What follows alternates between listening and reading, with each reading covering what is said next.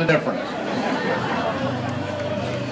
In fact, I go all over the state. I know people who knocked on 1,000 doors, and I can say to them, and with all sincerity, you made all the difference. You got me elected. I would not be in the Senate if it weren't for you.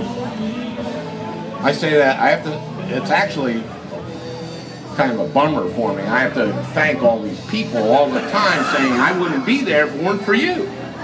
I even thank people who work for Coleman who did a terrible job. I say thank you. You just were terrible. You were awful. Thank you. Thank you.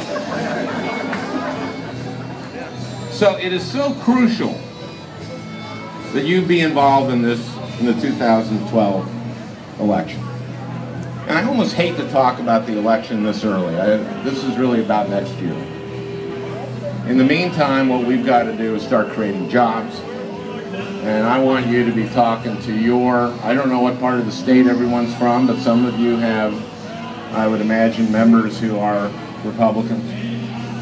There you go. And I'm sure your Republican, whoever he is, loves your t-shirt.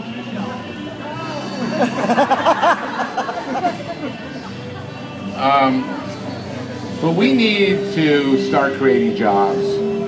We need to be investing in our future. We need to invest in our kids. We have to make cuts, but we have to be careful what those cuts are. And we have to raise revenues. We have to be careful how we do that, on whom we do it, and when we do it. And we've got to make sure that we invest in the right things. So I thank you for being here today. I thank you, those of you who are DFLers, I thank you, oh, it's going out that way, okay.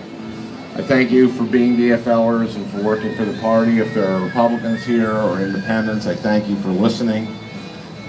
We need to have a politics where we are civil to each other, and where we listen to each other, and we listen to reason, and we listen to facts.